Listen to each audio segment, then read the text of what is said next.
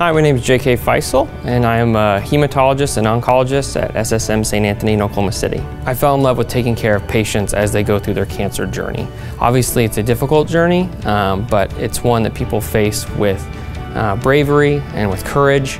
The opportunity to come alongside those patients and walk them through that journey, be with them through that journey, I found it very rewarding. And so I knew pretty early on that that's what I wanted to do. Those are the patients that I was drawn to and wanted to take care of.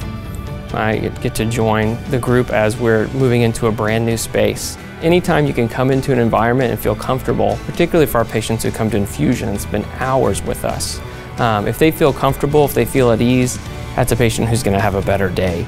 You know, I think Oklahomans are special people. I think they're kind.